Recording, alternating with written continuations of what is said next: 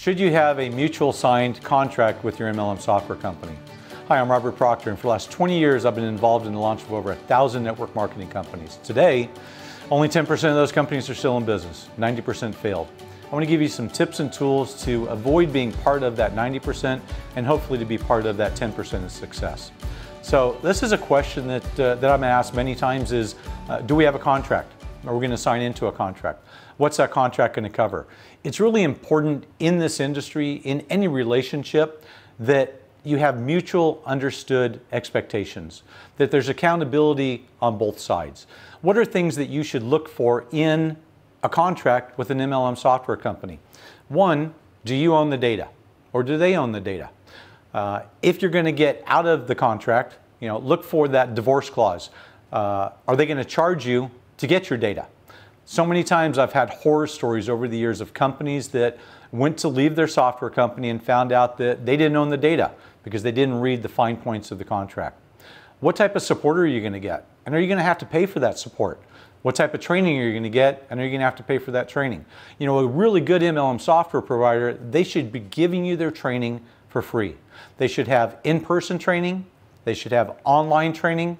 They should have training with questions and answers. They should have video training. What type of support are you going to get? Are you going to only be able to send an email or submit a ticket to a help desk? Or are you going to be able to call up on the phone and talk to a real person? In today's internet, it seems like everything is send an email, submit a ticket. I love Amazon and I love Amazon Prime. But try to get hold of somebody over at Amazon to complain that you didn't get a package. Same thing in your contract. If you've got a problem, not if but when, if you've watched my other videos, it's not a matter of if you're going to have a problem, it's a matter of when are you going to have that problem and how are you going to handle it. So are you going to have to pay for training? Are you going to have to pay for support? Are you going to have to pay each time you want to add a merchant account into the system? Are you going to have to pay each time you want to change the page on the website? Are you in control or are you being controlled? Because contracts are not mutually exclusive. Sometimes contracts are created to control you, and sometimes they're created for the benefit of the company. You want to look for something in a contract that's going to make sure that your expectations are covered.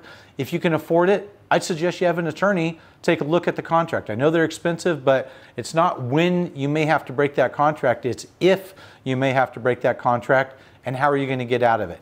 It's what your expectations are with your software provider, and is everything that you could possibly think of, it's never going to happen, but is it covered under that contract? If you have questions on what should be included with the MLM software contract you're looking at signing, do me a favor, give me a call, send me an email. My phone number and email are on this webpage.